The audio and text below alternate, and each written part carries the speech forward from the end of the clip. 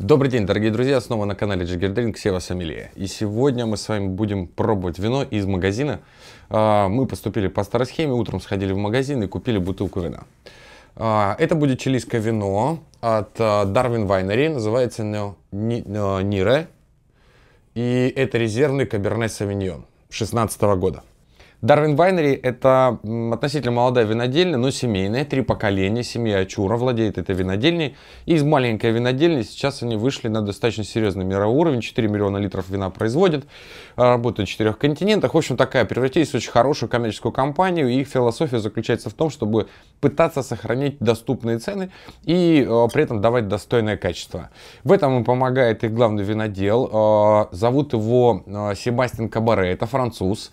Он родился и учился в Реймсе, имеет диплом винодела, работал в Испании, Англии и Франции. Ну вот последние годы живет в Чили и вот сотрудничает с компанией Darwin Winery. Давайте же посмотрим, что внутри нам предлагает семья Ачура. Так, по выдержке резерв. Кстати, надо сказать, что семья находится в долине Курика.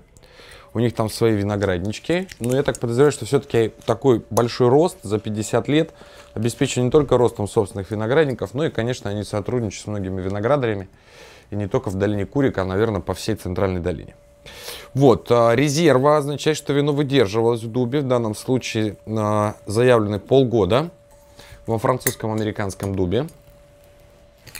То есть такая хорошая пробочка. Цельная корковая, причем такого хорошего качества. Итак, давайте смотреть. Цвет вина. Ну, если честно, я от каберне совиньона всегда жду чуть большего. Достаточно средний по интенсивности окрас, но традиционный. Темно-рубиновый, с немножко фиолетовыми оттенками. Но хотелось бы большего от чилийского каберне совиньона. Но мы сделаем потом корректировочку небольшую в связи с ценой за это вино. Средний блеск. Не скажу, что это прям такое очень яркое вино по кислотности будет. Ну, умеренные ножки. Давайте посмотрим, что же у нас в носе. Первое впечатление пока такой достаточно простой аромат. Но в нем достаточно хорошо различимы нотки и черной смородины. И пряные нюансы немножко, даже может быть кофе. Ванильные оттенки. Но я хочу сказать, что такой достаточно типичный чилийский аромат. Крепкий по алкоголю. С очень ярким плодовым вкусом, но ароматом. Но не сказать, что он достаточно сложный.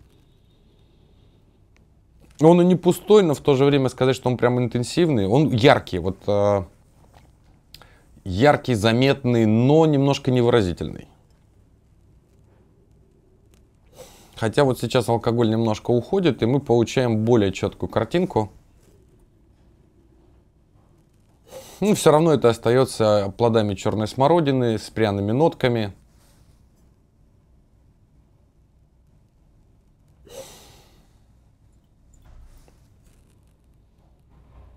Ну, запах становится более сладким, что достаточно не может не радовать. Наполняется плотностью.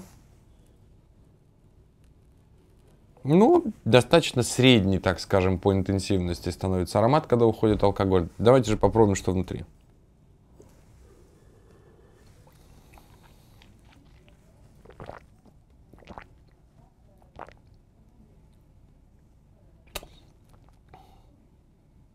Во рту достаточно вино оказалось простым. На мой взгляд, для каберне совиньона чилийского не хватает нужной уровня кислотности. Очень легкие танины. Ну и послевкусие не то чтобы совсем короткое, ну очень не длинное.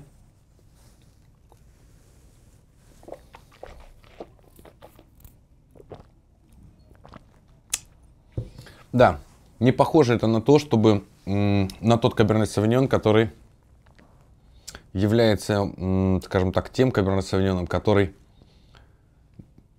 формирует тот клуб любителей каберне совиньон. Достаточно легкий вариант каберне совиньона.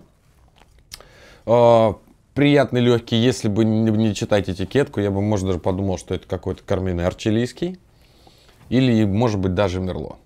Средней полнотелости, с неярко выраженной кислотностью, легкими танинами. Приятный, но приятный и живой во рту свежий вкус. Такой же плодовый, с таким же легким пряным послевкусием. Ну, учитывая, что вино достаточно легкое, несмотря на то, что это каберне совиньон. Для каберне совиньона уж точно это легкое вино. Я думаю, что это хорошее вино для сопровождения с холодными мясными закусками.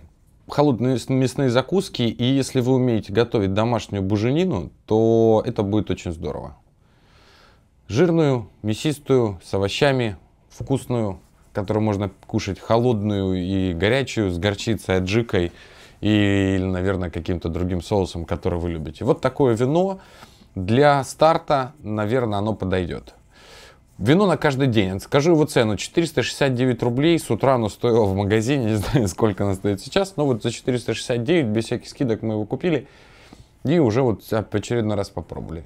Ну, давайте так. Поскольку цена вопроса не очень велика и чисто технически к качеству вина претензий нет, есть лишь небольшие недостатки в ароматике и в полноте вкуса, то мы наполним нашу бутылочку всего на 65% и поставим это вино в рекомендуемые вина на каждый день.